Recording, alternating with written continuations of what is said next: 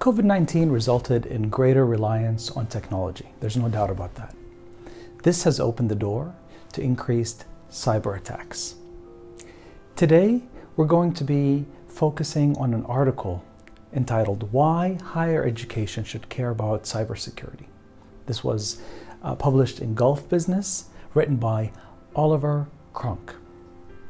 The article goes on to say that there has been high volume of online communications between students, professors, university staff, which allowed cyber attackers to increase their activities. They use social engineering techniques such as phishing emails, which try to convince users to turn over sensitive information to those people. They also use ransomware, which is a virus that gains access to the networks and threatens to reveal confidential information unless a ransom is paid. There are two apparent challenges as per this article. The first, technology challenges. Universities have decentralized IT infrastructure. This has created a lack of visibility of devices that are connected to their networks, which increases, of course, the risk of being attacked. According to the article, they meaning universities, need to deploy endpoint protection, which will allow software updates and patches to be installed whenever they are needed. By endpoint, they mean the end user devices, like the mobile phones, the laptops, desktops, etc. The second challenge is categorized as a skill challenge. Now, this is due to a shortage of funds and resources in higher education, which are usually allocated to IT expertise.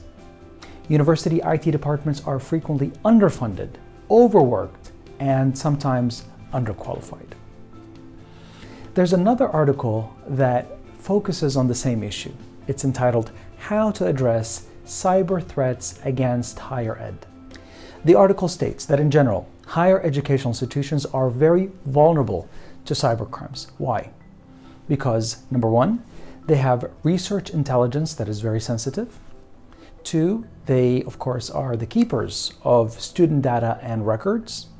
And more recently, there's been this open IT environment which will allow for collaboration between researchers, students, and faculty members, etc.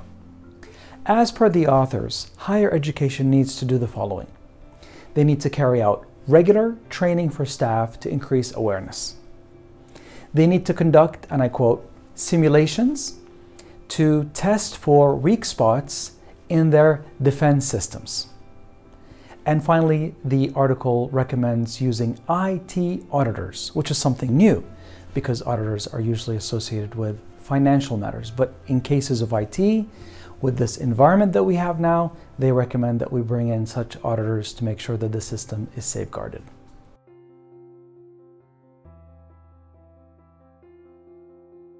My take.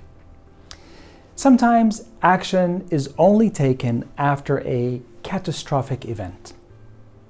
Now we know that universities provide credible assessment of knowledge by keeping sensitive information locally or on the cloud.